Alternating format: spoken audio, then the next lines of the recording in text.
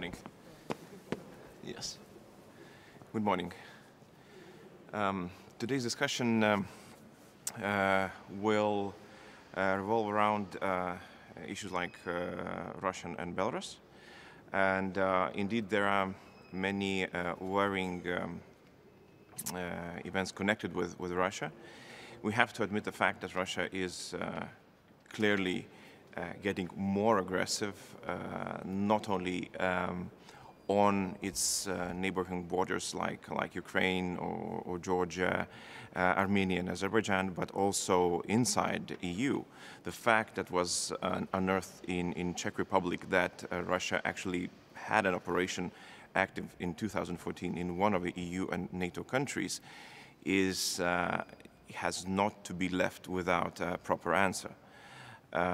Therefore, Europe has to be united in how do we perceive these sort of operations and these sort of actions by Russia.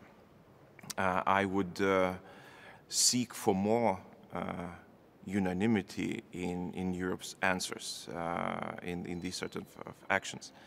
The situation in Belarus is also worrying. I think that Lukashenko is finding himself on a crossroad, not letting people have their election that they are asking since last autumn.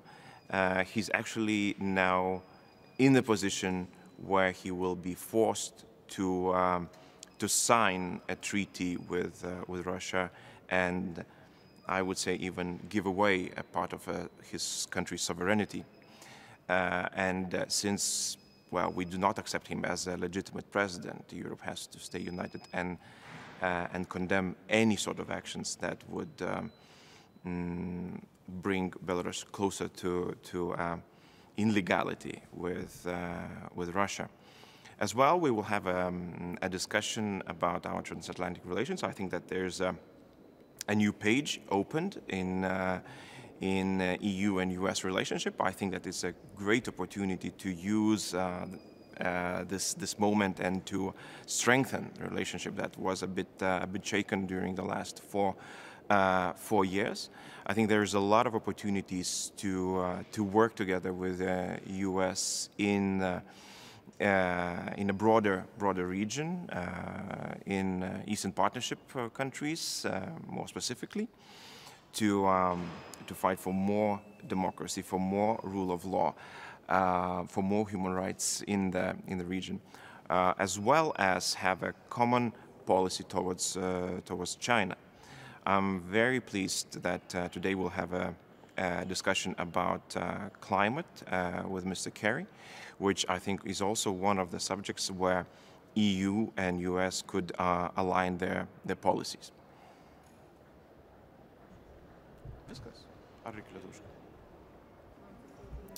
Okay, I will say a few words in Lithuanian.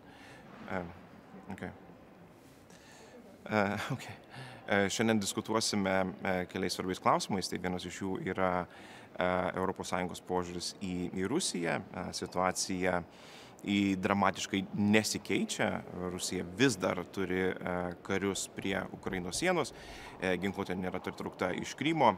Taip pat, aišku, netaip seniai paaiškėjo faktai dėl situacijos Čekijos Respublikoje, kuomet 2014 metais Rusijos infiltruoti žvalgybos darbuotojai susprogdino ginkluotės sandėlį. Mes turim pripažinti faktą, kad Rusija ne tik tai pasienyje telkia ginkluotę, tačiau ir nebijo vykdyti operacijas NATO ir ES valstybės. ES turėtų būti vieninga, parengdama atsakymą ir turėdama vieningą poziciją, kaip mes žiūrime į tokius veiksmus. Aš džiaugiuosi, kad Baltijos valstybės, Slovakija, rado galimybę pateikti atsaką Rusijai. Norėčiau, kad tokį panašų atsaką pateiktų ir daugiau ES ir NATO valstybių. Baltarusija mes galime turbūt identifikuoti, kad siekdamas išvengti naujų rinkimų, Lukašenka vis renkasi artėti prie Rusijos. Kalbama apie naujas tarpvalstybinės sutartis, kurios toliau padėtų pamatus bendros valstybės kūrimui.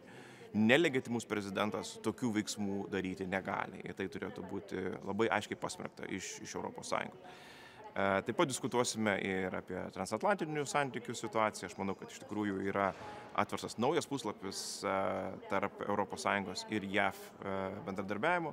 Tikrai mes galime rasti daug bendrų taškų naujai bendrystei ir tolimesnei bendrystei, tiek dirbti kartu rytų partnerystės valstybėse, ginant šalių siekį turėti daugiau demokratijos, žmogaus teisų ir teisės viršenybės principą ginti tose valstybėse taip pat. Iškoti bendro atsako į Kinijos keliamą grėsmę, bei taip pat šiandien džiaugiuosi, kad turėsime galimybę kartu su ponu Kerry diskutuoti apie bendrą ES ir JAV atsaką į klimato kaitą ir klimato keliamus iššūkius. Ačiū.